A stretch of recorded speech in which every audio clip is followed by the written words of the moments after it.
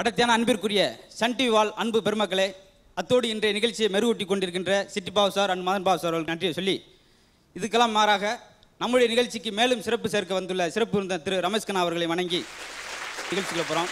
நண்பர்களே, முறுக்கி கொண்ட மூளை தளரவும் இறுகி கொண்ட இதயம் நெகிழவும் எப்பயுமே பெரிதும் உறுதியாக இருக்கிறது ஒன்று தான். அது மட்டும் இல்லை, விலங்கிட்ட இருந்து மனுஷனை வித்தியாசப்படுத்தக்கூடிய ஒன்றே ஒன்று எதுன்னு கேட்டால் அது மனுஷ தன்மைக்கு இந்த நகைச்சுவை ஒன்று தாங்க. ஒரு ஆசிரியர் மண்ணுக்கு ஒரு மாணவர் சிரிச்சா அது மரியாதை குறைச்சலாம், ஒரு கணவன் மண்ணுக்கு ஒரு மனைவி சிரிச்சா மரியாதை குறைச்சலாம். அதனால் அந்த இதெல்லாம் மாறணும், அந்த விளக்கெல்லாம் மாறணுன்றக்காக தான் இந்த நிகழ்ச்சியை எடுத்து உங்களுக்கு சக்ஸஸ்ஃபுல்லாக கொடுக்க சொல்லிட்டு, இந்த சிரிக்கினால தனி மனுஷனுக்கு என்ன நன்மை அப்படின்னு கேட்டிங்கன்னா, இது எண்டோர்மின் என்ற ஒரு அமிலத்தை சுரக்க செய்து நாள் முழுக்கும் புத்துணர்வை சேர்க்க செய்யுது. அது மட்டும் இல்லை, உங்களுடைய வயசை சொல்ல முடியாது. நீங்கள் என்னதான் விலையுறந்த காஸ்டியூம் முடித்து போனால் கூட உள்ளுணர்வோடு வர்ற அந்த சிரிப்புக்கு அந்த அளவுக்கு முகத்துக்கு வேறு எதுவும் சொல்ல முடியாது. இதெல்லாம் இருக்கட்டும் ஒரு பக்கம், மெயினாக நம்மளுடைய நண்பர் வட்டாரத்தை பெருக்கிறதுக்கு நகைச்சுவை தான். ஏன்னா ஜமயோஜ புத்தின்னு ஒன்று இருக்குது, அதை பெருக்கிறது ஒன்று தான். வகுப்பில் கூட வாத்தியார் பாடத்தும் போது சொல்லியிருக்கார், திருவிளையாடல் புறம் நடத்துகிறேன், அந்த திருவிளையாடல் புறத்தில் விநாயகரோட அப்பா பேர் என்ன அப்படின்றார். எந்திரிச்சோன்னா அவன் அன்னைக்கு தான் சன் டிவியில் திருவிளையாடல் படம் பார்த்துருப்பான் போல, ஜிவாஜின்ட்டான். புரிஞ்சு சிரிச்சுட்டாங்க, இவனுக்கு தெரிஞ்சு வச்சு தப்பாக சொல்லிட்டோம்னு சொல்லி வாத்தியார் திட்டினார். என்ன நீ எல்லாம் படிச்சு லட்சணம், சிவாஜின்னு சொல்லிக்கிட்டு கேடா மடையா அப்படின்னு.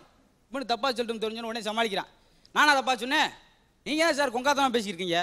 இப்போ ஜவஹர்லால் நேரு நம்ம எப்படி சொல்கிற மரியாதையா நேருஜி, மகாத்மா காந்தி எப்படி சொல்கிற மரியாதையா காந்திஜி, விநாயகரோட அப்பா சிவன் அவரை மரியாதையா சிவாஜி அப்படின்னேன். போட்டான் அவர் போடு. என்ன நீங்களாம் பாடம் எடுத்து என்னத்தை உங்கள்கிட்டலாம் படிச்சு என்னத்துக்காக போகிறேன் அப்படின்னு. இவருக்கு அவ விளக்கத்தை கொடுத்து விட்டு போயிட்டான். இந்த வித்தியாசமாக பாக்டீரியா படம் வரைஞ்சி பாங்கில் குறியா பண்ணிருந்தார். வெறும் பேப்பர் வந்து கொடுத்தேன் கையில். பாக்டீரியா படம் வரைஞ்சி பாங்கு குறியா வெறும் பேப்பர் வந்து கொடுத்துருக்கேடா. போன பேரில் என்ன சொன்னீங்க, பாக்டீரியா கண்ணுக்கு தெரியாது. நீங்கள் நான் வரைஞ்சிருக்கேன், உங்கள் கண்ணுக்கு தெரியல, உங்களை கண்ணாடி போட்டு வந்து ஒழுங்கா பாருங்க அப்படின்னு. இப்போ அன்னைக்கு ஒரு ஆள் ஒரு பயங்கரமாக மாநாட்டில் பேசிக்கிட்டு இருக்காரு. கீழே 2 பிச்சைக்காரங்க அது வாட்டுக்கு பேசிக்கிட்டு இருக்காங்க. பாரு, தாயினுடைய பெருமை அப்படி பேசியிருக்கான். தாயிண்டா அப்படி இருக்கணும், தாயை மதிக்காதவனை நான் வெறுக்கிறேன், தாய் போல ஒரு கோயில் இல்லை, குடியிருந்த கோயில் அப்படின்னு சொல்லி கொளுத்தி வாங்கிட்டு இருக்கான். இந்த கிளவி சொல்லிச்சு, பிள்ளைண்டா இப்படி ஒரு பிள்ளையை பெக்கணும், பெற்றுந்தான் நான் அப்படி பிச்சைக்காரன் ஆயிப்பேனா, ஏய் பேசிக்கிட்டு ஓம்பளை தாண்டி அவ ஏன் இப்படி செய்கிறாப்பு எனக்கு உனக்கா வரும். ஹோட்டலில் சாப்பிட போகிற அது ஒரு சுவாரான விஷயம். அன்னைக்கு ஒரு ஆள் 2 நிமிஷத்தில் ஃபுல் மீல்ஸை சாப்பிட்டான். இல்லை என்னடா இப்படி என்னடா அவசரம், 2 நிமிஷத்தில் ஃபுல் மீல்ஸை சாப்பிட்டேன் அப்படின்னு. இது பாஸ்ட் ஃபுட். இவ்வளோ கொடுமைக்குள்ள அங்கிட்டு 2 பேர் வெளியே, இந்த டீயில் மனம் இல்லை, அந்த டீயில் குணம் இல்லை, 2 பேரும் சப்புன்னு இருக்குண்ணா. இது வந்து காப்பிடா, டீ அங்கே இருக்கு, ஏன்டா ஓசியில் கடனா குடிக்கிறது குடிச்சிட்டு போங்க, அதுக்காக அப்படி இல்லாமல் உங்களை வசனம் பேச சொன்னோம். ஆளுக்கு பூந்து விளையாடுறது. இந்த கொடுமையில் ஒரு பெரிய கொடுமை, ஒரு ஆள் அல்சர் பேஷண்ட் வேகமாக சாப்பிட்றவங்க வந்தேன், வேகமாக சாப்பிட வந்து உட்காந்தோன்னே ஏதாச்சும் கொண்டு வாங்க ஏதாச்சும் கொண்டு வாங்க. உடனே எல்லாம் ஒன்றும் கொண்டு வர முடியாதியா, ஏதாச்சும் ஆர்டர் பண்ணு, ஒரு 10 நிமிஷம் ஆகும், 10 நிமிஷம் ஜூஸ் வேண்டாம் கொண்டு வருவா அப்படின்னு. சரி சரி கொண்டு வந்து பண்ணு, பதறான், என்ன சாப்பிட்டாகணும். ஆப்போசிட்டில் இவனுக்கு எதிர்த்தாப்பில் உட்காந்துருந்தவன் ஒரு முகத்தை மறித்து பேப்பர் படிச்சுக்கிட்டு இருந்தான். அவன் டேப்பில் ஒரு ஜூஸ் இருந்துச்சு. இவன் யோசிச்சான், இந்த ஜூஸ் எடுத்து நம்ம சாப்பிட்ருவோம், நம்ம ஜூஸ் வந்தோன்னு இவனுக்கு மாற்றி வச்சிரும்னு சொல்லி வேகமாக எடுத்தேன். சாப்பிட்டோன்னா பார்த்தா இவ்வளோ பெரிய கரப்பாம்பூச்சி உள்ளே செத்து கிடந்துச்சு. அப்படி அதுலேயே வாந்தி எடுத்து அப்படி வச்சுட்டான். அவன் பேப்பரை கீழே இறக்கிட்டு நீயும் வாந்தி எடுத்துட்டியா அப்படின்ட்டான். அப்போ என்ன அர்த்தம், ஏற்கனவே அவன் வாந்தி எடுத்து வச்சிருக்கான். உலகத்திலே பற்றி அறிவாளி வாரி மித்தையெல்லாம் முட்டா போய் மாதிரி நினச்சிக்கிட்டு பூந்து விளையாடுறது. ஒவ்வொருத்தன் குணநிலைமை அப்படி இருக்குது, ஒருத்தன் குணத்தையும் புரிஞ்சிக்கல. ஒருத்தன் சிலரை பார்த்தீங்கன்னா மறதி வாட்டி வதச்சிரும். ஆத்தா விட அஷ்ட தரித்திரம்னா மாமியார் விட அதுலேயும் தரித்திரமாக இருக்கும். இவன் வந்து சேர்ந்துருக்கான். சொன்னாங்க, ஐயா எனக்கு மறதி, எதை பார்த்தாலும் மறந்து வேணும், என்ன செய்யண்டே தெரியல, அந்த மெடிக்கலில் மருந்து இருக்கு போங்க. வேகமாக போனேன். ஐயா உங்கள் மெடிக்கலில் மறதிக்கு மருந்து இருக்காமல? ஆமாம் இருக்குது, அது எங்கே வச்சுன்னு மறந்து வச்சேன்ருக்காங்க. ஒரு ஆள் பெருமையா அடி மறக்காத வெளியே விட்டு எப்போ பார்த்தாலும் மறதிக்காரன் அவமானப்படுத்திக்கிட்டு இருந்தேன். நீ பாரு, 2 வீலர் எப்படி ஓட்டி வந்து நிறுத்திருக்கேன், ஆஃபீஸுக்கு போனேன் கரெக்டாக கொண்டு வந்துட்டேன். யோ நம்மளுக்கு 2 வீலரே இல்லையா வீட்டில், நீ யார் 2 வீலரையா எடுத்து வந்த கந்தர் குளரமாக்குவாங்க. குழப்பத்தில் வெவ்வேறு குழப்பத்தை பார்த்தா இன்னும் புரிஞ்சுக்கிறோம்ல. இப்போ ஆஃபீஸில் ஒரு ஆள் இவர் நிடம் அப்படின்னா, இதை விட ஒரு ஆள் நைட்லேயே பசுமாடு தெரியான்னு பகலில் எப்படி பசுமாடு தெரியும் ஒரு குழம்பு உட்காந்தான். எந்த சந்தேகம்லாம் டைப்பிஸ்ட்டை கூப்பிட்டு சந்தேகம் கேட்பேன். டைப்பிஸ்ட்டை கூப்பிட்டேன் உள்ள, என்ன மேனேஜர் சார் சொல்லுங்கள், நான் ஒன்று கேட்பேன், கோவப்பட்டு இது கூரை கூட்டிடாத, பிடிக்கலன்னு சொல்லி நான் நிறுத்திறேன் அப்படின்னு. சரி உட்காந்துந்தேன். மேடம் உள்ளே வந்தாங்க, ஐ லவ் யூ அப்படின்னா. அந்த பிள்ளை கோவம் வந்துருச்சு, என்ன நினச்சிருக்கீங்க அப்படின்னு. என்ன சொன்னேன், பிடிக்கலாம் விட்டுரு, அதுக்காக கோவப்படாது. அது இல்லையா, உனக்கு எனக்கு கல்யாணம் ஆகி 4 வருஷம் ஆச்சு, இப்போ போய் ஐ லவ் சொல்லிக்கிட்டு அப்படின்னு. அவன் ஒரு மரியாதை அப்படி. இன்னும் பொறாமை குணம் பயங்கரமாக இருக்கும். அன்னைக்கு ஒரு ஆள் சாக்லேட்டை கொண்டு ஓடியாந்தான். என் பக்கத்து வீட்டுக்காரன் 3 லட்ச ரூபா லாட்டரி விழுந்துருச்சு அப்படின்னு இருக்கான். பரவாயில்லையடா இந்த தேசத்தில் நல்ல மனுஷன் வாழ்ந்துக்கிட்டு இருக்காங்க போலியே. பக்கத்து வீட்டுக்காரன் 3 லட்ச ரூபா லாட்டரி வந்து நீ சந்தோஷப்படுறியடா, உன் எனக்குமே எனக்கு பூரிப்பாரு, கையை கொடு சாக்லேட்டை கொடு. என்ன அப்படி ஒன்றும் இல்லை, அந்த லாட்டரி டிக்கெட்டை தொலைச்சிவிட்டான், அந்த சந்தோஷத்தை எனக்கு. அதில் இன்னொரு அம்மா வேகமாக போச்சு டாக்டர்கிட்ட, டாக்டர் உங்கள் ஹாஸ்பிட்டலில் வெளியே போட்டு பார்த்தேன், ஒரு மாத்திரை சாப்பிட்டா ஒரு வயசு குறைஞ்சிருமாமே, எழுதி போட்டிருக்கீங்க. ஆமாம் கொடுங்க, ஒரு 200 மாத்திரை கொடுங்க. வாங்கிட்டு போச்சு. அந்த அம்மா ஆர்வ கோளாரத்தில் 60 மாத்திரை சாப்பிட்டு 20 வயசு ஆகி போச்சு. வந்துச்சு மறுபடியும், என்ன டாக்டர் கொஞ்சம் அவசரப்பட்டு சாப்பிட்டுவிட்டேன். சரிம்மா ஏன் அப்படி பாவம், அதாவது கை குழந்தை பேரனா அப்படின்னு இருக்கு. இல்லை எங்கள் வீட்டுக்காரர் அவர் கொஞ்சம் 80 மாத்திரை சாப்பிட்டு விட்டார் அவசரத்தில், இப்படி குழந்தையா மாறிட்டார் அப்படின்னு. என்ன அநியாயம் நடக்குன்னு பாருங்க. அதனால் எங்கெங்கெல்லாம் சிரிப்பு இருக்கிறதோ அங்கெல்லாம் சந்தோஷம் இருக்கும். அது மட்டும் இல்லை, இந்த உதடு, இந்த வாழ்க்கை சொர்க்கமா நரகமா அப்படின்றத நம்ம உதடன் தீர்மானிக்கும். நீ சிரிச்சிங்கன்னா அந்த வாழ்க்கை சொர்க்கமாகும், சோகத்தை தூணினா அந்த வாழ்க்கை நரகமாகும் என்று சொல்லி, உன்னுடைய வாழ்க்கை சொர்க்கமா நரகமா என்பதை தீர்மானிப்பது உன் உதடே என்று சொல்லி வாய்ப்பளித்த நன்றியை சொல்லி விலகி வணங்குகிறேன். நன்றி, வணக்கம். ரமேஷ் கண்ணா சார், முத்து நிகழ்ச்சி நீங்கள் அடிக்கடி பார்த்துருப்பீங்க. நிறைய பார்த்துருக்கீங்க. மெயினாக அவரோட ஸ்லாங் ரொம்ப இன்ட்ரெஸ்டிங்காக இருக்கும். மதுரை ஸ்லாங்கு அது கேட்குறதுக்கு ஸ்வீட்டாக இருக்கும். அப்புறம் முக்கியமாக நான் சொல்ல வேண்டியது என்னென்னா, when you stop laughing you grow old, when you grow old you stop laughing அப்படின்னு சொல்லுவாங்க. சிரிப்புக்கு நிறுத்தி விட்டால் வயசாகிடும். அதான் அவர் சொன்னார். அந்த மாத்திரைலாம் சாப்பிட்டு அந்த குழந்தைங்களாம் படம் நல்லா இருக்கும். வானத்தை போல என்ற ஒரு படம். ஆமாம், அதில் நான் விக்ரம் சார் இயக்கத்தில் நடிச்சிட்டு இருந்தேன் பொள்ளாச்சியில். அப்போ பிரபுதேவா இருக்கார், நம்ம கூட போக்கில் டைரக்ட் பண்ணார். அவர் வந்து நமக்கு ரொம்ப ஃப்ரெண்டு. அப்போ அங்கே வந்துட்டோம்னா ஷூட்டிங்கில் ஃபுல்லாக நாங்கள் ஜோக் அடிச்சிட்டே இருப்பார் அவர். அது 24 hours ஜோக்கு தான், மீனாலாம் கேட்டு சுற்றிடலாம், சிரிக்கிறதா வேலை அவங்களுக்கு. ரொம்ப டேலண்டட் பர்சன், நிறைய ஜோக்ஸ் சொல்லுவார் அவர். இந்த ஹோட்டல் ஜோக்ஸ் சொல்லும்போது எனக்கு அவர் ஞாபகம் வந்துச்சு. அவர் ஒரு ஹோட்டலில் போய் ரொம்ப நேரமாக வெயிட் பண்ணியிருக்காரு, சாப்பாடு டிஃபன் ஆர்டர் பண்ணிட்டு வரவே இல்லை. ரொம்ப நேரம் கழிச்சு ரொம்ப நொந்து போய் அந்த சர்வரை கூப்பிட்டு, சார் நான் கொஞ்சம் முன்னாடி ஒரு ஆர்டர் கொடுத்தேனே, அதை ஆர்டரை எடுத்துக்காதீங்க, ஒரு ரெக்வஸ்ட்டாக எடுத்துங்க, கொஞ்சம் தயவுசெய்து கொண்டாங்க. Keep it up Muthu, it's nice. Thank you. Okay, thank you. நம்ம நிகழ்ச்சியில அடுத்ததா வந்து அசத்த போற அசத்தல் மன்னர்கள் Kovai Ramesh and Madurai Marudhu. Let's welcome them on stage.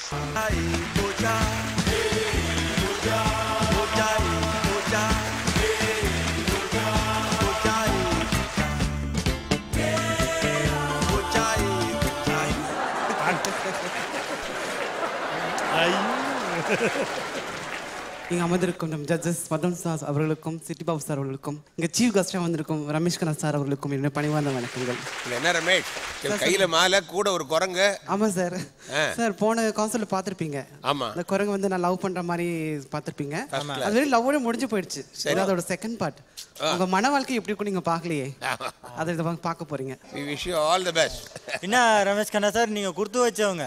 இதுக்கு முன்னாடி வந்த சீஃப் கெஸ்ட் வெறும் லவ் தான் பார்த்துருக்காரு, இப்போ கல்யாணமே நடக்க போகுது. யார் லவ் பண்றாங்க? கருவாப்பையா உட்காந்துருக்கிறான் பாருங்க. அப்படியா? ரமேஷ் சார் ஆரம்பிங்க. நீங்க ஆரம்பிக்கலாமா சார்? அதத்துங்க. Okay sir.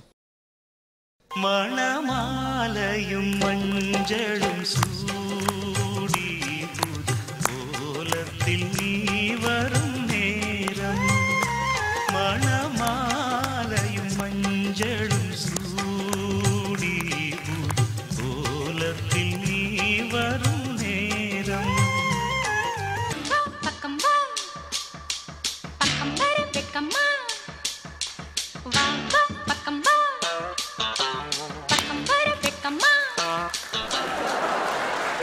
நிலா காயுது, நேரம் நல்ல நேரம், நெஞ்சில் பாயுது காமன் விடும் வானம், தூக்கம் அல்ல மாமா காக்க வைக்கலாமா, ஆக்கி வச்ச சோத்தை ஆற போடலாமா.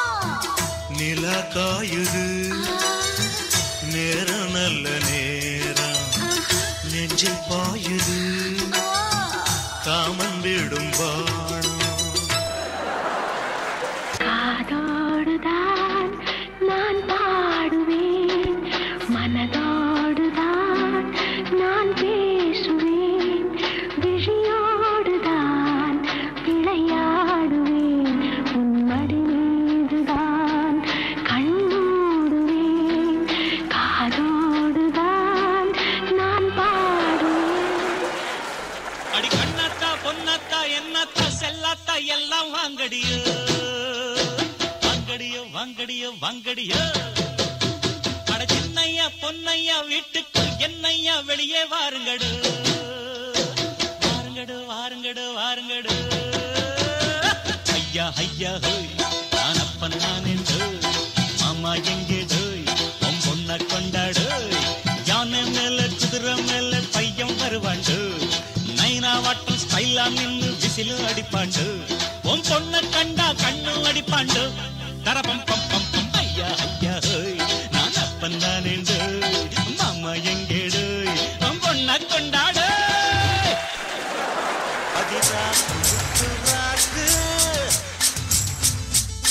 புதுரா குடிய சூட்டு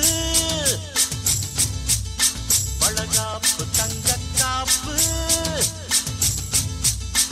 இவ கை பிடிச்சு பூட்டு அடவேராண்டி பால் பாண்டி பேட்டிய கட்டுங்கடா அடமாயாண்டி முனியாண்டி மக்களை கொட்டுங்கடா இடிமூக்கு முத்தம்மா என் வாக்கு சுத்தம்மா வானவராயனுக்கும் ராணிக்கும் வாரிசு வந்தாச்சு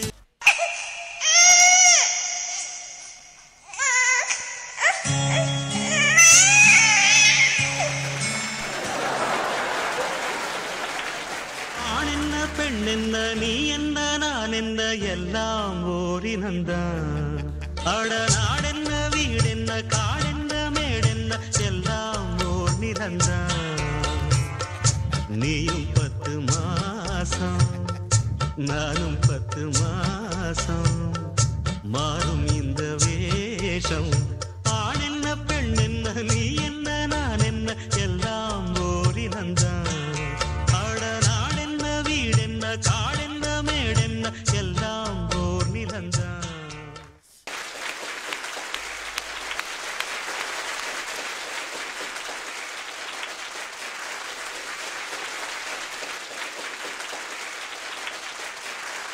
எனக்கு ஒன்றும் புரியல, இதெல்லாம் சூப்பர் கான்செப்ட் எல்லாம். ஆனால் மனித குரங்குக்கும் ஒரு மனுஷனுக்கும் பிறந்தது நாய், அது எப்படி? அது கொஞ்சம் விளக்கமாக சொல்லுங்க சார். எங்களுடைய காது வந்து மல்லிக்காய் காதல் இல்லை, அதையும் தாண்டி புனிதமான காது.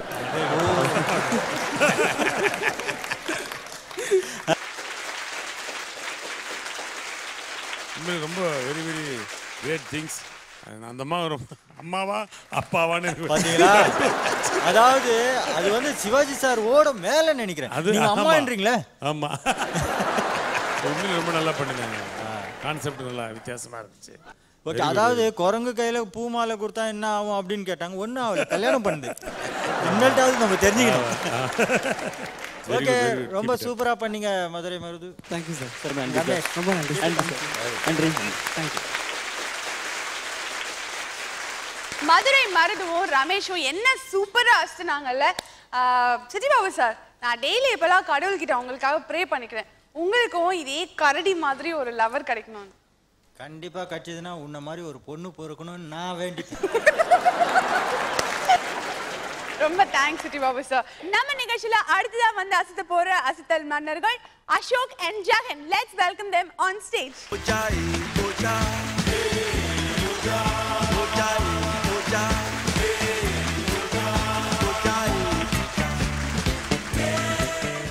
அனைவருக்கும் இந்த அசத்தல் மன்னர்களின் சார்பாக முதற்கண் பணிவார்ந்த நன்றினை இந்த உலக தொலைக்காட்சி முதல் தொலைக்காட்சியான சன் டிவியின் சார்பாகவும் எங்கள் இயக்குனர் தயாரிப்பாளரின் சார்பாகவும் நடுவர்களின் சார்பாகவும் சிறப்பு விருந்தினராக வருகை தந்திருக்கின்ற பல லீலைகளை செய்து கொண்டிருக்கின்ற கண்ணா ரமேஷ் கண்ணா அவர்களுக்கு, அதாவது காமெடியில் ஆமாம் சார், சிறப்பு விருந்தினராக வருகை தந்திருக்கும் உங்களுக்கு வணக்கத்தை தெரிவித்துக் கொண்டு இப்போ நிகழ்ச்சிக்கு போகலாம் சார். இல்லை, நீங்கள் இப்போ வந்து ரூல்ஸுக்கு அகேன்ஸ்டாக வந்திருக்கீங்க. என்ன சார்? ஒன்று ஒருத்தராக வரணும், இல்லை 2 பேராக வரணும். நீங்கள் ஒன்றையாக வந்திருக்கீங்க. அது ஓகே, என்ன பண்ண போறீங்க அசோக் ஜெகன் நீங்கள் 2 பேரும்? ஓகே சார், இப்போது ஒரு அற்புதமான ஒரு மெசேஜ் சொல்கிற மாதிரி காமெடியாகவும் நாங்கள் பண்ண போகிறோம். ஒரு நடிகர் வாய்ஸும் அப்புறம் ஒரு குழந்தை வாய்ஸும். இவர் தான் குழந்தை, பார்த்தாலே தெரியுது உங்களுக்கு. ஆமாம், அவருக்கு அங்கிள் நான் தான் ஜனகராஜ். என்னென்னா, குடியாரங்களுக்கு பிறந்த குழந்தை, திருடுற ஆளுக்கு பிறந்த குழந்தை, இவங்களையெல்லாம் பார்த்தீங்கன்னா ஸ்கூலில் சேர்த்துறாங்க. ஆனால் கடைசியில் ஒரு 3வது 4வது படிக்கும்போது பைசாக்காக தொழிலுக்கு அனுப்பி விட்டுறாங்க, ஏதாவது வேலை செய்யறதுக்கு. அந்த மாதிரி வேலை செய்யறதுக்கு அனுப்பிடுறாங்க. அந்த குழந்தைகிட்ட நம்ம போய் சாதாரணமாக கேள்வி கேட்குறோம், அதுக்கு அவங்க எப்படி பதில் சொல்கிறாங்க அவங்க அறிவுக்கு தகுந்த மாதிரி அப்படின்னு ஒரு அற்புதமான நிகழ்ச்சியை செட் பண்ணியிருக்கோம். இப்போ அதை நாங்கள் பண்ண போகிறோம். சரி, ஓகே, இமீடியட்டாக ஆரம்பிங்க. Okay sir. ஓகே.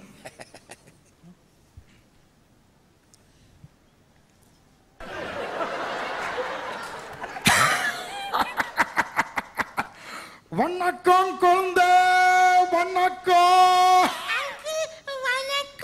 வணக்கம். கொஞ்சம் இந்தாண்டவா. நான் கேட்குற கேள்விக்கெல்லாம் கரெக்டாக பதில் சொல்லணும். ஓகேவா? முதல் கேள்வி, திருக்குறளை எழுதியது யார்? திருக்குறளை எழுதி யார் தெரியுமா? யாரு? விஜய் டி ராஜேந்தர்.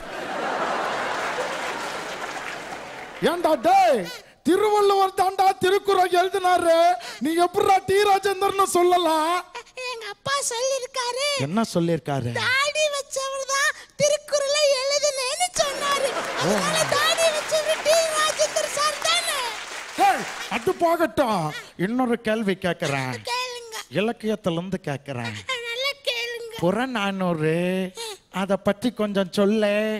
எனக்கு புறாவை தான் தெரியும், நானூறு எல்லாம் தெரியாது. இஞ்சது பொழப்பு. உங்க எல்லாம் வச்சுன்னு கேள்வி கேட்டதே தப்பு. உனக்கு இந்த மாதிரி கேட்கிறேன், இங்க வா, கிட்டாண்டா வா. மணிமேகலைன்னு ஒண்ணு கேள்விப்பட்டிருக்கியா? மணிமேகலை எழுதியது யாருன்னு சொல்லு பாப்போம், தெரிஞ்சா? மணிமேகலை எழுதியது யார் தெரியுமா? யாரு? இயக்குனர் மணிவண்ணன். இஞ்சது. ஏண்டா டேய், மணிமேகலை எழுதுறது மணிவண்ணனா? மணின்னு வந்தா கூட ஏதோ சேர்த்தி உளறிடுறதா? பரவாயில்ல, 1 2 3 ஒழுங்கா சொல்றியான்னு பார்ப்போம். எல்லாருக்கும் முன்னாடி 1 2 3 சொல்ல. 1 2 3 4 5 6 7 8 9 10 JQ கிங். என்னடா இது 11 12க்கு பதிலா ஜாக்கு குயின் கிங்குங்கறா? ஏண்டா இது யார் சொல்லி தந்தா? இதுவும் எங்க அப்பா தான் சொல்லி தந்தாங்க. கிழிஞ்சது பொழப்பு. உங்க அப்பா என்ன பண்றாருன்னு சொன்னா? எங்க அப்பா தான் 5 தடி பசங்களை கூட்டிட்டு வந்து மங்காத்தா விளையாடிட்டு இருக்காரு. அதான் நீயும் இப்படி சொல்லிக்கின்னு இருக்க. டேய், கடைசியா ஒன்னு கேக்குறேன், எங்க இங்கிலீஷ் ரைம்ஸ் ஒன்னு சொல்லு பாப்போம். ரைம்ஸா? Johnny Johnny yes papa, drinking water yes papa, drinking water no papa, ராவா அடிச்சா சூப்பர்ப்பா. கிழிஞ்சது பொழப்பு. ஏண்டா குவார்டர் சைஸ் இருந்துட்டு குவார்டர் பத்தி பாருங்க. நீ உங்ககிட்ட கேட்டதே தப்பு. இதுக்கு மேல ஒரு நிமிஷம் இங்க நீ சுத்திக்கிட்டு இருந்த, சுத்தி அள்ளி அடிச்சிருவேன். ஒழுங்கு மரியாதையா இனிமேல் ஸ்கூலுக்கு போகணும். நல்ல ஸ்கூலா சேர்த்து விடுறேன். உங்க அப்பா வந்து கேட்டா நான் பாத்துக்கிறேன். ஒழுங்கா ஸ்கூலுக்கு போய் பாடம் படிச்சு நம்ம நாட்டுக்கு நீ நல்ல பேர் எடுத்து பெரியாளா வந்து நம்ம நாட்டை காப்பாத்தணும். என்ன செய்வியா? எல்லாருக்கும் குட் பை சொல்லு. எல்லாத்துக்கும் நன்றி சார். நன்றி, வணக்கம். ரமேஷ் கண்ணா சார், சொல்லுங்க. இவங்களை பத்தி கொஞ்சம் ஒரு 2 வார்த்தை நீங்க சொல்லணும். அதாவது நகைச்சுவைகளில் வந்து வெறும் நகைச்சுவை மட்டும் இல்லாமல் ஒரு கருத்தும் சொல்லணும்னு ஆசைப்பட்டிருக்காங்க. டிஃப்ரெண்ட்டாக சொல்லியிருக்காங்க. அது ஒரு முக்கியமான விஷயம் இல்லையா? எல்லா நகைச்சுவையிலும் ஒரு கருத்து இருக்கும். இது கொஞ்சம் இப்போ நிகழ்காலத்துக்கு தேவையான ஒரு கருத்து. பிள்ளைகள் படிக்கணும், குழந்தைகள் லேபருக்கு அனுப்பக்கூடாதுன்னு இப்போ தான் அந்த புரட்சி ஏற்பட்டிருக்கு. முன்னெல்லாம் அப்படி கிடையாது. கிட்டத்தட்ட எல்லா இடத்துலையும் சின்ன பசங்களை வேலை வச்சுருந்தாங்க. இப்போ தான் அது சட்டமாக்கப்பட்டு குழந்தைகள் வரக்கூடாது சொல்கிறாங்க. அதனால் வந்து நிச்சயமாக வரவேற்கப்பட வேண்டிய ஒரு நகைச்சுவை இது. ரொம்ப நன்றி sir. Thank you sir. Okay Ashok, Jagan, keep it up. நன்றி நன்றி நன்றி. கோவை ஜெகனும் அசோக்கும் ரொம்ப ரொம்ப வித்தியாசமா அசத்துனாங்க. நம்ம நிகழ்ச்சியில அடுத்ததா வந்து அசத்த போற அசத்தல் மன்னன் Erode Mahesh. Let's welcome him on stage.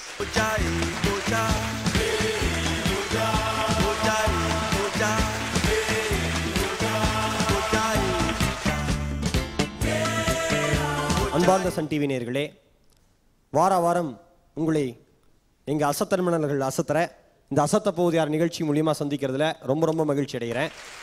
ஏன்னா சிரிப்பு என்கிற விஷயத்துக்கு தான் உலகத்தில் மிகப்பெரிய மரியாதை இருக்குது. எப்படி வந்து எவ்வளோதான் நாம் வந்து ஒரு 1000 மின் விளக்குகள் மத்தியில் நாம் வாழ்ந்தாலும் கூட ஒரே ஒரு கார்த்திகை தீபம் எப்படி வீட்டுக்கு அழகோ அதே மாதிரி மனுஷனுக்கு எவ்வளோ சிறப்பு இருந்தாலும் அவன் சிரிச்சாதான் அவன் மனுஷங்கிற விஷயத்தை உணர்த்துற ஒரே நிகழ்ச்சி நம்மளோட நிகழ்ச்சி. அதனால் இந்த நிகழ்ச்சிக்கு வருகை புரிந்திருக்கிற சிறப்பு விருந்தினர் மரியாதைக்குரிய ரமேஷ் கண்ணா அவர்களுக்கும் நடுவர்களுக்கும் என்னுடைய வணக்கத்தை சொல்லிக்கொண்டு நிகழ்ச்சிக்கு போயிடலாமா சார்? ஓகே மகேஷ், தாராளமாக போங்க. ரொம்ப நன்றி சார். ரமேஷ் கண்ணா சார் வந்தோன்னு சொன்னார், வாங்க வாத்தியாரே அப்படின்னாரு பார்த்தோன்னே.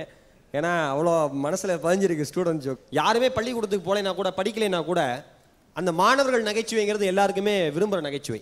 ஒரு குட்டி பையன் வந்து என்கிட்ட கேட்டான், சார் மகேஷ் சார் ஒரு டவுட்டுன்னா. ஐயோ அதிசயமாக இவன் டவுட் கேட்குறான்ட்டு என்னடா டவுட்டுன்னு. சார் ஒரு சின்ன குரங்கு வந்து மரத்து மேலே உட்காந்துருக்கு, நடுவில் ஆற்று வெள்ளம் கரபரண்டு ஓடுது, இந்த குரங்கு அந்த சைடு தாண்டி போகணும், எப்படி சார் போகணும்னா. நானும் ரொம்ப நேரம் யோசிச்சுட்டு தெரிலடா தம்பி அப்படின்னேன். இந்த பெரிய குரங்குக்கே தெரில, அந்த சின்ன குரங்குக்கு எப்படி தெரியும் அப்படின்னு வர்றான் பாருங்க. சில பேர் வாத்தியாரில் இப்படி தான் வாயை கொடுத்தே மாட்டிக்கிறது. அன்றைக்கி ஒரு வாத்தியார் கிளாஸில் பாடம் நடத்திட்டே இருந்திருக்கார். திடீர்னு ஒரு குரங்கு கிளாஸ்க்குள்ளே வந்திருக்கு. எல்லா பசங்களும் நம்ம பசங்க டக்குன்னு ஏதாவது டிஸ்டர்ப் ஆவானுங்களே, ஒரு குரங்கு கிளாஸ்க்குள்ளே வந்தோன்னா எல்லா பையலும் திரும்பி பார்த்துருக்கான். எல்லா பையலும் திரும்பி வந்தோன்னா வாத்தியார் கடுப்பாகி போச்சு. இவர் வேற ஏதாவது சொல்லியிருக்கலாம், முட்டாள்தனமா நான் ஒருத்தங்க இருக்கிறப்ப அந்த குரங்கு ஏன்டா பார்க்குறீங்கன்னு இருக்காரு. அன்றைக்கி ஒரு பையனை நான் ரோட்டில் போகும்போது பார்த்தேன். அவன் சொன்னான், சார் இன்னைக்கு நான் வந்து சந்தோஷமாக இருக்கேன், வாழ்க்கையில் முன்னேறி இருக்கேன்னா அதுக்கு நீங்கள் தான் சார் காரணம் அப்படின்னா. சபாஷா, நான் என்ன சொன்னேன், அதை வச்சு நீ எப்படி முன்னேறினேன்னு கேட்டேன். உனக்கெல்லாம் என்னால் அறிவுரை சொல்ல முடியாதுன்னு சொன்னீங்க, நீ அறிவுரை சொல்லியிருந்தா நான் வீணாக போயிருப்பேன், அதனால தான் முன்னேறினேன்னா. இப்படி போட்டு வாங்குறான் பாருங்க. அன்றைக்கி நான் சைக்கிளில் போயிட்டு இருக்கேன், சைக்கிள் பஞ்சர் ஆகி போச்சு. ஒரு சின்ன பையனை கூப்பிட்டு கேட்டேன், தம்பி பஞ்சர் எங்கே ஒட்டுவாங்க அப்படின்னு கேட்டேன். அவன் சொல்கிறான், டியூப்பில் ஓட்டை எங்கே இருக்கும் அங்கே தான் சார் ஒட்டுவாங்க. டியூப்பில் ஓட்டை இருக்குதான் ஒட்டுவேன், எனக்கு தெரியாதா? என்ன யோசிக்கிறானே, அப்படி யோசிக்கிறான் ஒரு பையனும். அன்றைக்கி ஒரு பையன் வாடகை சைக்கிள் எடுத்து இந்த ஓட்டுறதுன்னா நம்மளாம் பண்ணியிருப்போம் இல்லையா சார்? இந்த கீழே விழுந்து எழுந்து இந்த சைக்கிள் ஓட்டுற சுகமே ஒரு சுகம் தான். அப்படியே ஏற்ற மாதிரி ஏதாவது ஒரு பொண்ணு வந்ததுன்னா 2 கை விட்டு நம்ம பழக போய் அப்புறம் பப்பரக்கான்னு படுத்து கிடப்பான் ஒரு வாரத்தில். அதெல்லாம் நடக்கும் நிறைய விஷயம். அந்த சைக்கிள் ஓட்டுற சுகமே ஒரு சுகம். அன்றைக்கி ஒருத்தர் வாடகை சைக்கிள் எடுத்துகிட்டு எங்கள் தெருவில் சுற்றிட்டே இருந்தான். நானும் பார்க்குறேன், 1 மணி நேரம் 2 மணி நேரம் 3 மணி நேரம் 4 மணி நேரமாக ரவுண்ட் அடிச்சுக்கிட்டே இருக்கான். அவனை கூப்பிட்டு கேட்டேன், டே முட்டா பையல ஏன்டா 4 மணி நேரமாக வண்டி ஓட்டிகிட்டு இருக்கேன், நிறுத்த வேண்டியதானே அப்படின்னு. அது தெரியாமல் தான் சுற்றிக்கிட்டே இருக்கேன். ஒருத்தர் மனைவி காணோம், ஒருத்தரோட மனைவி போனாங்க, காணாமல் போயிட்டாங்க. அவர் வந்து போலீஸில் கம்ப்ளைண்ட் கொடுக்குற மாதிரியே இல்லை. நான் போய் கேட்டேன், இல்லைன்னா அவங்க பொண்டாட்டி தான் 1 வாரமாக காணாமல் போயிட்டாங்களே, போய் போலீஸில் கம்ப்ளைண்ட் கொடுக்க வேண்டியதானே அப்படின்னு. அவர் சொல்கிறாரு, போலீஸ்லாம் முன்ன மாதிரி இல்லை மகேஷ், இப்போல்லாம் டப்புன்னு கண்டுபிடிச்சிட்றாங்கன்னு. சமுதாயத்துக்கு போயிட்டோம்னா வீட்டை விட்டு அங்கே நடக்கிற நகைச்சுவை மாதிரி. அன்றைக்கி ஈரோட்லேருந்து நான் ஒரு ப்ரோக்ராமுக்காக மதுரைக்கு போகலான்னு ஒரு நிகழ்ச்சிக்காக ராஜ்குமார் சார் ஆண்ட்ரூ சார் போயிட்டு வாப்பா அப்படின்னாங்க. சரி போகலான்ட்டு நானும் போயிருந்தேன். ஒரு பாட்டி நின்றுட்டு இருந்தாங்க. எனக்கு என்ன இது டைரக்ட் பஸ்ஸா என்னன்னு தெரியல. நேராக போய் கேட்டேன் அந்த பாட்டிகிட்ட, ஏன் பாட்டி ஈரோட்லேருந்து மதுரைக்கு த்ரூ பஸ் இருக்கா அப்படின்னு கேட்டேன். த்ரூ பஸ்லாம் இல்லை தம்பி, எல்லாம் பெயிண்ட் அடிச்சு தான் ஓடுது அப்படின்ச்சு. சில பேர் கூறுகட்டப்பெல்லாம் வீட்டில் நிறைய பேர் இருப்பான். ஒரு அம்மா வேகமாக போய் இப்போ புருஷன் சொல்லியிருக்கு, என்னங்க நம்ம பொண்ணு ஒரு பையனோட பீச்சுக்கு போயிட்டு இருக்கு அப்படின்னு இருக்கு. அதுக்கு இந்த ஆள் சொல்லியிருக்கான், ஐயோ அவளுக்கு கடல் காற்று ஒத்துக்காதேடி. அவனோடய போகிறான், அது அவருக்கு முக்கியம் இல்லை, கடல் காற்று ஒத்துக்காதான் முக்கியம். அப்புறம் ஒரு பொண்ணுகிட்ட போய் அப்பா கேட்டிருக்காரு, என்ன நீங்க ஒரு ஒல்லியா ஒரு பயலோட நீ ஊரை சுத்திட்டு இருக்கியாமே எல்லாம் சொல்றாங்க அப்படின்னு இருக்காரு. இது சொல்லியிருக்கு, நீ தானப்பா சொன்ன தடி பயல்களோடலாம் ஊரை சுத்தாதுன்னு, அதனால தான் ஒல்லியா ஒருத்தரை பிடிச்சி கூட்டிட்டு போறேன். சில பேர் கவிதை பயங்கரமா எழுதுவான். ஒருத்தர் நீ கவிதை எழுதியிருந்தான், அருமையான கவிதை. கடமையை செய் பலனை எதிர்பாராதே, இது கீதையில் சொன்னது. காதல் செய் கல்யாணத்தை எதிர்பார்க்காதே, இது எதிர்த்து விட்டு கீதா சொன்னதுன்னா. எவ்வளவு அழகா சொல்றான் பாருங்க காதல். ஏன்னா தமிழ்நாட்டு பெண்களுக்குன்னு ஒரு கலாச்சாரம் இருக்கு. இது இவ்வளவுதான் நகைச்சுவைக்காக இந்த விஷயம் சொன்னாலும் கூட தமிழ்நாட்டு பெண்களுக்குன்னு ஒரு கலாச்சாரம் இருக்கு, தமிழ்நாட்டு ஆண்களுக்குன்னு ஒரு கலாச்சாரம் இருக்கு. தமிழகத்தினுடைய கலாச்சாரத்திற்காக தான் இன்னைக்கு வரைக்கும் தமிழ்நாட்டை உலகத்தில் இருக்கிற அத்தனை வெளிநாட்டுக்காரர்களும் கோயிலா மதிக்கிறாங்கன்னா அது ஒரே ஒரு காரணம், தமிழ்நாடு கலாச்சாரமான பூமி என்கிறது தான். சிரிப்போடு சேர்ந்து ஒரு விஷயத்தையும் இந்த இடத்துல சொல்லிட்டு நான் நிறைவு செஞ்சுக்க விரும்புகிறேன். ஒரு முறை விவேகானந்தர்கிட்ட போய் ஒரு பெண்ணு கேட்டிருக்காங்க, ஒரு வெளிநாட்டு பெண்மணி, விவேகானந்தர்களை நான் உங்களை திருமணம் செய்துக்க விரும்புகிறேன் அப்படின்னு கேட்டிருக்காங்க. விவேகானந்தர் சொல்லியிருக்காரு, நீ ஏமா என்னை திருமணம் செஞ்சுக்க விரும்புகிற அப்படின்னு கேட்டிருக்காரு. அதுக்கு அந்த அம்மா சொல்லியிருக்காங்க, இல்லை உங்களை மாதிரி ஒரு குட்டி விவேகானந்தர் இந்த நாட்டுக்கு தேவை, ஒரு விவேகானந்தரை நான் குழந்தையாக பெத்தெடுக்கணும்னு நினைக்கிறேன், அதனால நான் உங்களை கல்யாணம் செஞ்சுக்க விரும்புகிறேன் அப்படின்னு அந்த பெண்மணி சொல்லியிருக்காங்க. அதுக்கு விவேகானந்தர் சொன்னாராம், குழந்தையை பெத்தெடுக்கணும் தான் நினைக்கிறேன், ஒரு குழந்தையா ஒரு விவேகானந்தர் வேணும் தான் நினைக்கிறேன், கல்யாணம் செஞ்சுட்டு வேண்டாம், இப்பயே என்ன உன்னோட குழந்தையாக ஏற்றுக்கொள் தாயேன்னு சொல்லி அவர் காரில் விழுந்தாராம். இதுதான் தமிழ்நாட்டினுடைய கலாச்சாரம், இதுதான் இந்தியாவினுடைய கலாச்சாரம். ஆகவே கலாச்சாரத்தோடு வாழ்வோம், நகைச்சுவையோடு வாழ்க்கையை ரசிப்போம். வாய்ப்பிற்கு நன்றி. வணக்கம். வணக்கம். ரமேஷ் கண்ணா சார், இப்போ மகேஷ் நிறைய மேட்டர் சொன்னாரு. ஆமாம். இவரை பற்றி நீங்கள் என்ன சொல்ல விரும்பி? சார் வந்து ஒரு புக் ஆஃப் ஜோக்ஸ்ன்னு நினைக்கிறேன். டோட்டலாக அவர் பாட்டுக்கு எங்கேயும் ஆரம்பிச்சு பாட்டு லைனாக வெடிச்சு போயிட்டே இருக்கிறார். பாட்டு அவர் மைண்டில் அப்படியே திருப்பார். எனக்கு ஒரு பேஜா இந்த பேஜ் ரைட் லவர்ஸாக திருப்பு, மாணவர்களாக திருப்பு, அது பசங்களை குழந்தைங்கள அப்படி திருப்புன்னு ரொம்ப வெரி வெரி டேலண்டட் பர்சன். நான் ரொம்ப கஷ்டம் இது மாதிரி சொல்கிறேன். நான் நடிகர்கள் எனக்கு தெரிஞ்சு மலையாளத்தில் ஜெயராமன் சொல்லுவார், ஒரு 300 ஜோக் விடாமல் அட் அ டைம் சொல்லி அடிப்பார். எங்களுக்கெல்லாம் அப்படி சொல்ல வராது.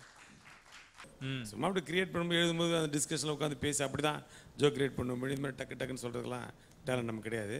It's very talented person. அதுமாதிரி வாத்தியார் வேறு, நிறைய அனுபவங்கள் இருக்குது, மாணவர்கள் அனுபவங்கள்லாம்.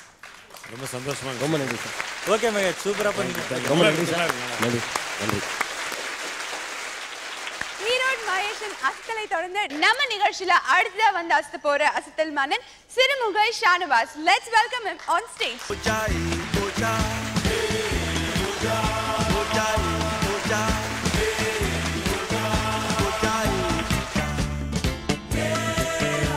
உலக தொலைக்காட்சி சன் டிவி நேயர் அனைவருக்கும் மற்றும் ஜட்ஜஸ் ஆகிய சிட்டிபாபு சார் அவர்களுக்கும் மதன் பாபு சார் அவர்களுக்கும் மற்றும் சிறப்பு விருந்தினராக வந்திருக்கும் ரமேஷ் கண்ணா சார் அவர்களுக்கும் என் பணிவான வணக்கத்தை தெரிவித்துக் கொள்கிறேன்.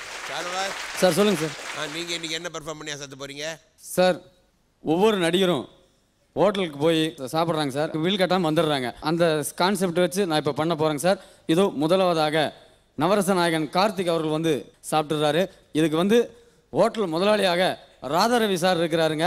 அவர் எப்படி இருப்பார், என்ன நடக்குதுன்னு நீங்கள் பாருங்க. இப்போ இதோ கார்த்திக் அவர்கள். ஓய் கோ எங்கிட்டே பில்லு சத்தியமாக சொல்கிறேன். நான் சாப்பிட்டது 2 இட்லி 2 தோசை. அண்ணாட்டுக்கெல்லாம் பில்லு கட்ட முடியாது. என்ன கேட்டேன்னா நீ 78 ரூபா போட்டிருக்க, அதனால கொடுக்க முடியாது. ஓ இங்கப்பா கொடுத்துட்டு போ, இல்லை நடக்கிறத வேற தெரியுமில்ல, என்ன பற்றி உனக்கு தெரியும். என்ன தம்பி பார்க்குறேன், குட்டி பையனா இருக்கிற பில் கொடுக்காம போயிட்டு இருக்கிற நீ பாட்டுக்கு. கூட்டி கழிச்சுப்பா, எவ்வளோ சாப்பிட்ருக்கேன்னு. அண்ணா இப்பவும் சொல்கிறேன், என் ஆட்ட மேலே சத்தியமாக சொல்லு, எனக்கு பில் கொடுக்க காசு இல்லை. இல்லை எங்கிட்ட இருக்கிறது 1 லட்சம் ரூபா தான். அது எவ்வளோ பிட் பாக்கெட் அடிச்சுட்டா. அது வேற சத்தியமாக சொல்கிறேன், நான் எதுவுமே சாப்பிடல. போகையா நீங்களுக்கு ஹோட்டலை தூக்கிட்டு வர. என்னையா ஆளாளுக்கு இப்படி பண்ற? பரவாயில்ல, இன்னும் எத்தனை பேர் இருக்காங்க உள்ள, அவன் மாட்டுக்கு வேணும்ல. அடுத்து யார் வரான்னு பார்க்கலாம். அடுத்து வராரு பாருங்க, சரத்குமார் சார். எடுங்கன்னு பார்க்குறேன். அட சத்தியமாக சொல்கிறேன், நான் சாப்பிடவே இல்லை. தோலை உரிச்சு போடுவேன் தெருவில். இப்போ சொல்கிறேன், நான் சாப்பிட்டது வந்து 2 இட்லி.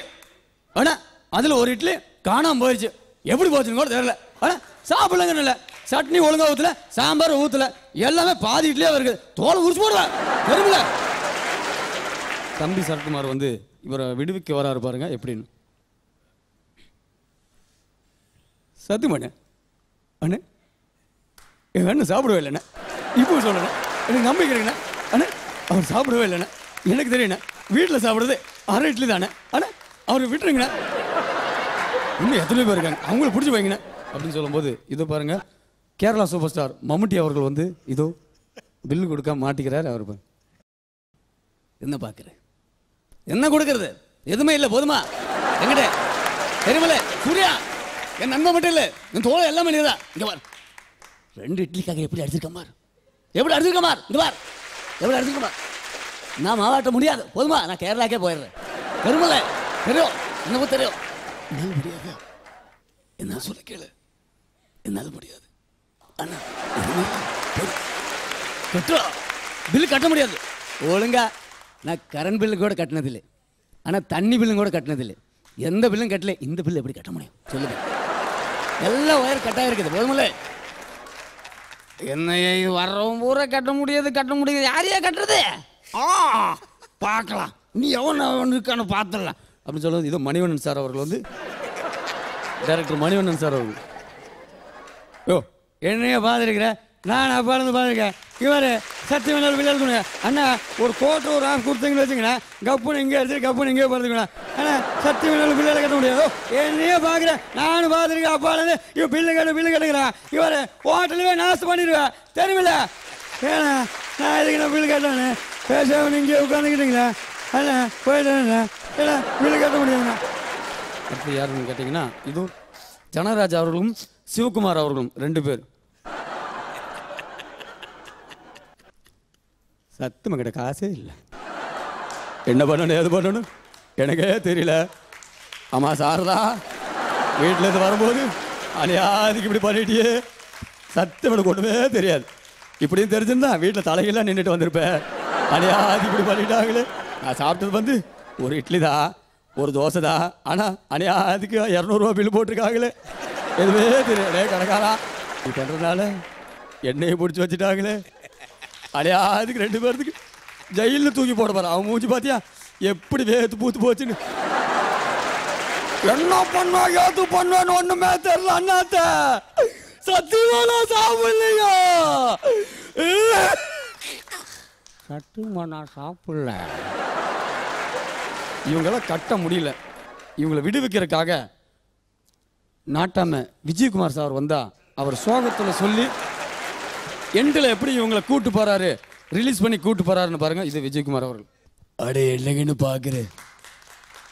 நம்ம பசங்க தெரியாம சாப்பிட்டாங்க. அவங்கள மன்னிச்சு விடுறத நம்மளோட பழக்கம். என்ன தமிழ்நாட்டில் எந்த ஹோட்டலில் சாப்பிட்டாலும் நாங்கள் பில்லு கட்டுறதில்ல. அது எல்லாத்துக்கும் தெரிஞ்ச விஷயம். என்னப்பா ஹோட்டல் முதலாளி நீ பார்த்தாவே தெரியுது. வெளியில் விடப்பா விட முடியாது. அவங்கள பண்றது பண்ணியா பார்க்கலாம். டேய் நான் சொன்னதா நான் தீர்ப்பு இப்ப சொன்னடா. எவனு பில் கட்டாதுங்கடா. எல்லாம் எந்திரிச்சு வாங்கடா. டேய் நாட்டாம தீர்ப்புடா. என்னையே ஒரே குழப்பமா இருக்குது. இன்னைக்கு ஹோட்டல் கடை அவ்வளோதான். பேசாம இழுத்து சாதி போட்டு தியேட்டர் வாசலில் போய் உட்காந்துக்க வேண்டியிருந்தா. ஓ போயிட்டு வரேன். ஒட்டுமா எல்லாத்துக்கும் வணக்கம். நன்றி நன்றி நன்றி. பிரமாதம் சார் பிரமாதம் ஷானவாஸ். அது ஒரு ஆதார வயதுல யாரும் பண்ணதெல்லாம் இவ்வளவு ஒரிஜினலா இருந்ததும் இல்ல. அதுல என்னன்னா ஹைலைட் ஒரு 2-3 ஆர்டிஸ்ட் பண்ண உடனே இவர் அடுத்த ஆர்டிஸ்ட் சொல்லும்போது நமக்கு சிரிப்பு வந்துடுது. ஆமா ஆமா அதாவது கரெக்டா பண்ணுவாரு. நம்ம வந்து நல்லா பண்ணுவாருன்னு நமக்கே நம்பிக்கை வந்து அந்த நம்பிக்கை வீண் போகல. ரொம்ப அற்புதமா பண்ணீங்க. ஓகே சார் ரொம்ப நன்றி சார். நன்றி நன்றி நன்றி. ஷானவாஸ் நிஜமாவே இன்னைக்கு ரொம்ப எக்ஸ்ட்ராடினரியா ஆஸ்தினார்ல. ஓகே நம்மளோட ஜட்ஜஸ் வந்து இப்படி ஹோட்டலில் போய் மாட்டிக்கிட்டாங்கன்னா என்ன பண்ணுவாங்கன்னு பார்க்கலாம். City Babu sir Madan Babu sir மாட்டிக்கிட்டாருன்னா அவரோட வைப்ரேட்டரி சிரிப்பிலேயே விட்டுருவாங்க. ஆனால் நீங்கள் மாட்டிக்கிட்டீங்கன்னா எப்படி சொல்லி சமாளிப்பீங்க? நான் மாட்டினேன்னா அவங்களோட சேர்ந்து நானும் மாவாட்டி. நம்ம நிகழ்ச்சியில் அடுத்ததா வந்து அசத்த போற அசத்தல் மன்னன் Sivakasi Kumar. Let's welcome him on stage.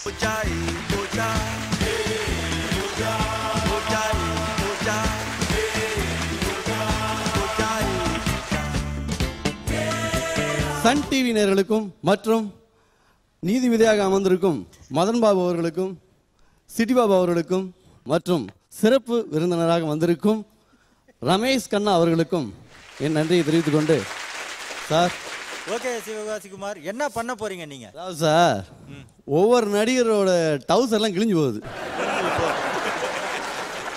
அந்த டவுசரை தைக்கிறதுக்கு டெய்லர் கடையில் போய் போகிறாங்க. சீக்கிரமாக தைச்சி கொடுங்க அப்படின்னு சொல்லி கேட்டால் எப்படி இருக்குன்னு ஒரு சின்ன கற்பனை. ஓகே நீங்கள் சீக்கிரமாக தைச்சிருங்க. முதல்ல சார் நடிகர் டவுசருக்கு ஃபேமஸான ராமராஜன் வந்து டவுசர் கிழிஞ்சு போச்சு. அவர் போய் டெய்லர்கிட்ட போய் டவுசரை தைக்கிறதுக்கு சீக்கிரமாக தைங்க அப்படின்னு சொன்னால் எப்படி சொல்லியிருப்பாருன்னு ஒரு சின்ன கற்பனை. அண்ணே நேற்று மாடு பிடிக்கும் போது டவுசர் வேகமாக கிழிஞ்சிருச்சு. நீங்கள் டவுசரை தைச்சி வேகமாக கொடுத்தீங்கன்னா நான் சீக்கிரமாக போய் பாலை கறப்பேன்.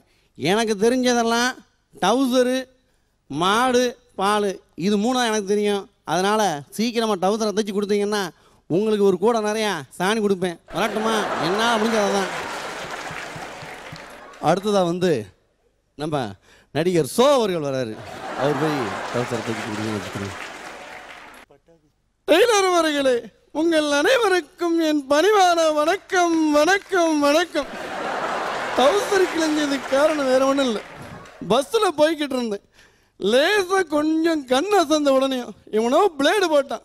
நல்ல வேலைப்பா டவுசரை மட்டும் கிழிச்சான், வேற எதையும் கிழிக்கல. அதனால சீக்கிரமா டவுசரை தைச்சு கொடுத்துருங்க தைச்சு கொடுத்துருங்க தைச்சு கொடுத்துருங்க. வரட்டுமா?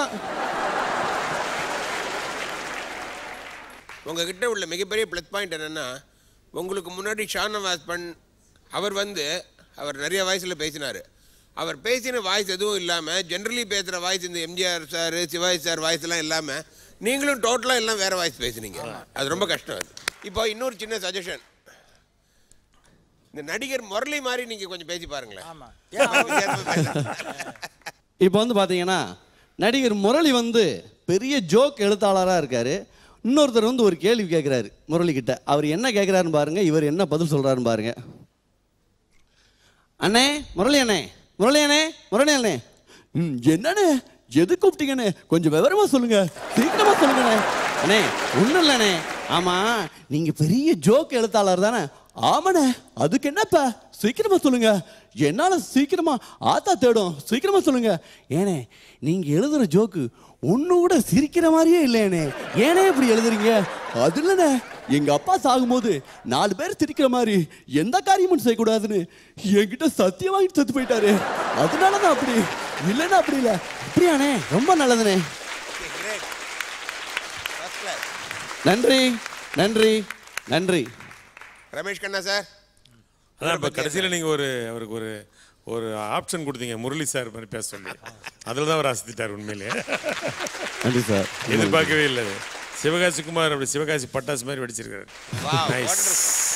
நன்றி நன்றி நன்றி நன்றி. இன்னைக்கு அசத்தின எல்லா அசத்தல் மன்னர்களும் ரொம்பவே சூப்பரா அசத்தினாங்க. இதுல ஷானவாசும் சிவகாசி குமாரும் இன்னும் அசத்தல் மன்னரா ஆகல. இவங்க 2 பேர்ல யார அசத்தல் மன்னரா நம்ம ஸ்பெஷல் கெஸ்ட் செலக்ட் பண்ணிருக்காங்கன்னு பார்க்கலாம். And now it's time to welcome our judges and special guests on stage, please.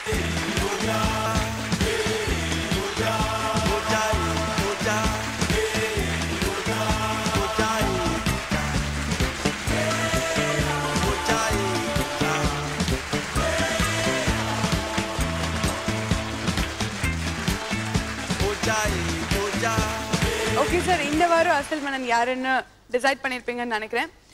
அதுக்கு முன்னாடி இன்னைக்கு ஷோவை நீங்கள் நேரில் பார்த்து என்ஜாய் பண்ணியிருக்கீங்க, எப்படி இருந்தது இந்த ஃபீலிங்? ரொம்ப நல்லா இருந்தது. அதாவது நகைச்சுவை கொண்டு 1 மணி நேரமாக நம்மளை சிரிக்க வச்சுட்டு இருந்தாங்க. அதனால் எனக்கு முக்கியமான வேலை ஒன்று இருந்தது, அதெல்லாம் கூட மறந்துட்டு ரசிக்க ஆரம்பிச்சுன்னு பார்த்துங்க. It's nice program. இன்னும் நிறைய விஷயம் சொல்ல போனால், இப்போல்லாம் நகைச்சுவைக்கு முக்கியத்துவம் கொடுத்து படங்கள் வருவதில்லை. முன்ன முதல்ல காதலுக்கு நேரம் இல்லை, நம்ம ஊட்டி வர வரவு நம்ம படங்கள்லாம் இப்போ வர்றதில்லை. முழுநிலை நகைச்சுவை அப்படின்னா சமீபத்தில் மின்சாரசன் ஒன்று நினைக்கிறேன். அந்த மாதிரி முழுநிலை நகைச்சுவை சித்திரமே இங்கே இருக்கிற நடிகளை வச்சு எடுக்கலாம். அந்தளவுக்கு ஃபுல் டேலண்ட்ஸ் இருக்குது உங்கள்கிட்ட. ஏற்கனவே கொஞ்சம் பேர்லாம் சினிமாவில் வந்துட்டாங்க, இன்னும் நிறைய பேர் வருவாங்க. இவர்களுக்கெல்லாம் ஒரு சிறந்த எதிர்காலம் சினிமாவில் இருக்கிறது. இந்த போட்டியில் அசத்தல் மன்னர் பட்டம் யார் கொடுக்கலான்னு என்னுடைய ஒப்பீனியன் கேட்கணுன்னா, கிட்டத்தட்ட எல்லாருமே ஈக்குவலாக பண்ணாங்க. நான் நிறைய யார் வாங்கியிருக்காங்க யார் வாங்கலை அதெல்லாம் எனக்கு தெரியாது. ஆனால் ரசிகர் நான் அசிஸ்டன்ட் டைரக்டராக இருக்கும்போதும் சரி, இப்பொழுது திரைப்படங்கள் நடிக்கும்போதும் சரி, படம் டைரக்ட் பண்ணும் சரி, ஃபஸ்ட்டு ஷோக்கு போய் படங்களில் போய் தியேட்டரில் போய் ஒரு ஓரமாக நின்று பார்ப்போம். அதே மாதிரி நான் இங்கே உட்காந்து நான் ரசித்தான் நீங்களாம் நினைப்பீங்க. ஆனால் நிறைய ஆடியன்ஸை நான் பார்த்து கேல்குலேட் பண்ணிகிட்டே இருந்தேன். எங்கே அவங்க அதிகமாக தன்னை மறந்து சிரிக்கிறார்கள், எங்கே கை தட்டுறாங்கன்னு பார்த்து ஒரு முடிவுக்கு நான் வந்திருக்கிறேன். இந்த வார அசத்தல் மன்னர் மிஸ்டர் ஷா நவாஸ்.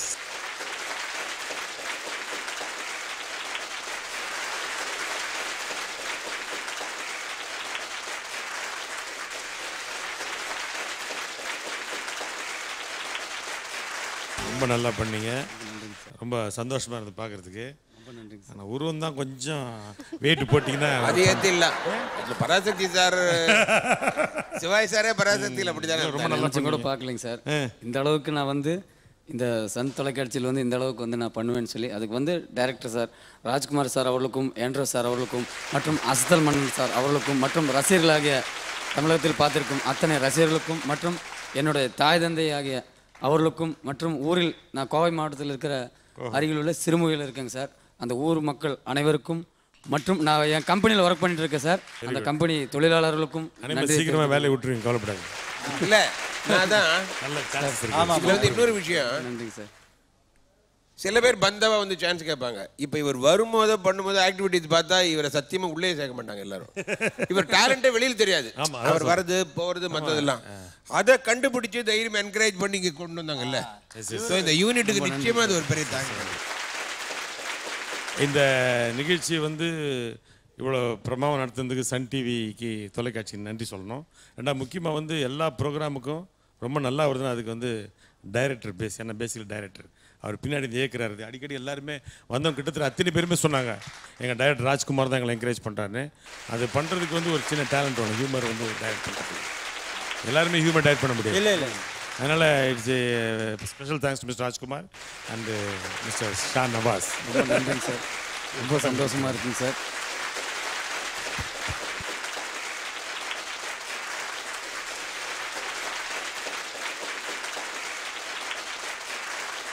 நீங்கள் வந்து ஒரு டைரக்டராக தான் உங்களுடைய கேரியரை ஆரம்பிச்சிங்க, திடீர்னு நடிகர் ஆனது எப்படி? அதுக்கு வந்து டைரக்டர் விக்ரம் சாருக்கும் எங்கள் குருநாதர் திரு ரவிக்குமார் சார் தான் சொல்லணும். ஏன்னா ரவிக்குமார் சார் கிட்ட ஒர்க் பண்ணும்போது தான் விக்ரம் சார் அறிமுகம் கிடைச்சிது. அதன் மூலமாக தான் உன்னிடத்தில் கூட படம் நடித்தேன். எப்படி உங்களுக்கெல்லாம் ராஜ்குமாரோ அப்படி உங்களுக்கு ஒரு ரவிக்குமார்? ஆமாம், அந்த டென்ஷன் அவர்கிட்ட இருக்குது. நல்ல முயற்சி, நல்ல நிகழ்ச்சி, வந்ததுக்கு ரொம்ப நன்றி. தேங்க்யூ, வணக்கம். நிகழ்ச்சி ரொம்ப ரொம்ப ரொம்ப அஸ்தலா இருந்தது. மீண்டும் அடுத்த வாரம் இதே நிகழ்ச்சியில் உங்களை சந்திக்கும் வரை உங்களிடமிருந்து விடைபெறுவது Madan pop, city pop, Sandhya, Anna team saying Tata, bye bye, see you. அசத்த போவது யாரு?